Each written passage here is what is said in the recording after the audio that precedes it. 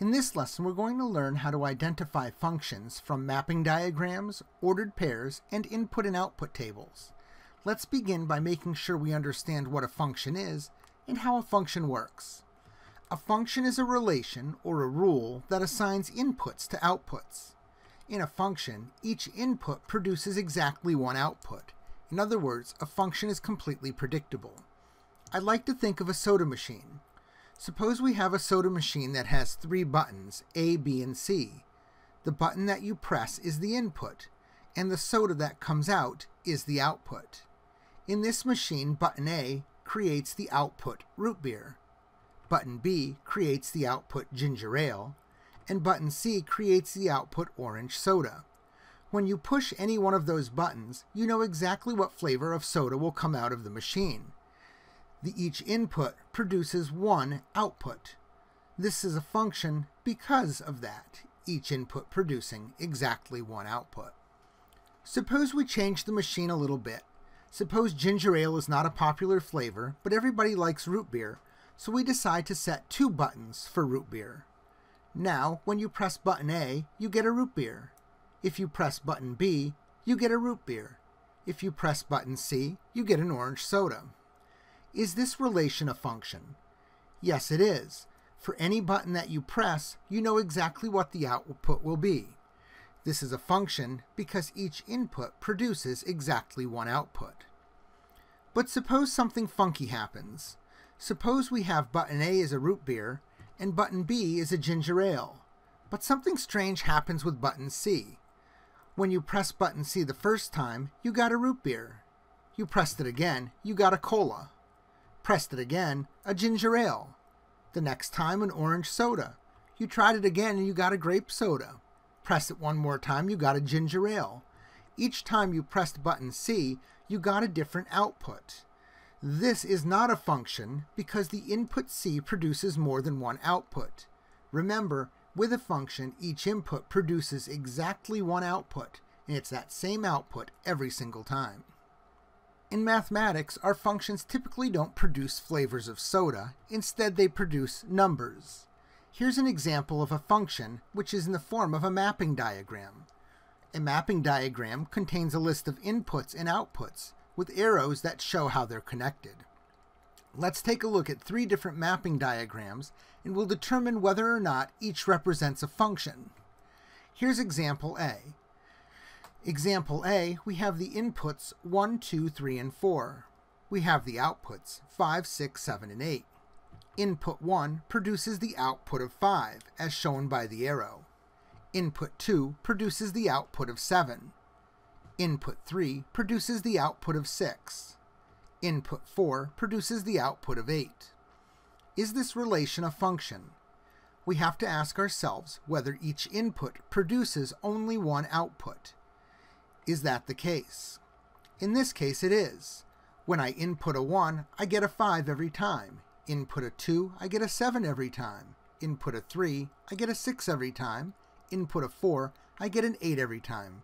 This relation is a function because each input produces exactly one output. Let's look at a second example, this time with the inputs 1, 2, 3, 4, and the outputs 5, 6, and 7. In this relation, input 1 produces the output 5. Input 2 produces the output of 6. Input 3 produces the output of 7. And input 4 also produces the output of 7. Is this relation a function? Yes, it is. That's because each input produces exactly one output.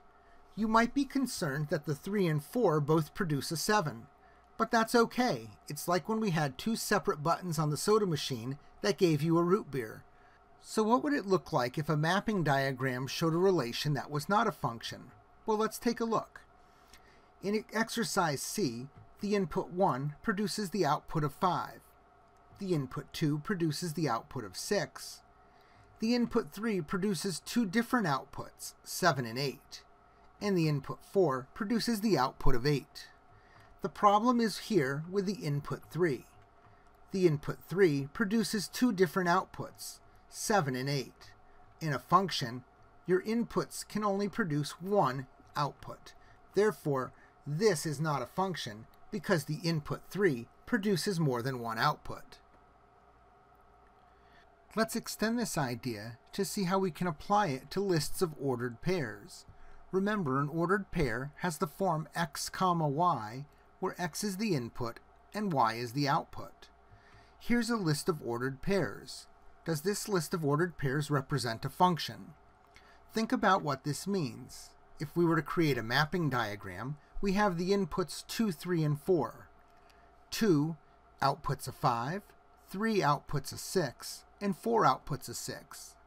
Is this relation a function? Does each input produce exactly one output? In this case, yes, it does. This is a function because each input produces exactly one output. Let's look at a second set of ordered pairs. Here we have the points 3, 5, 3, 5, and 4, 6. Think about what this would look like as a mapping diagram.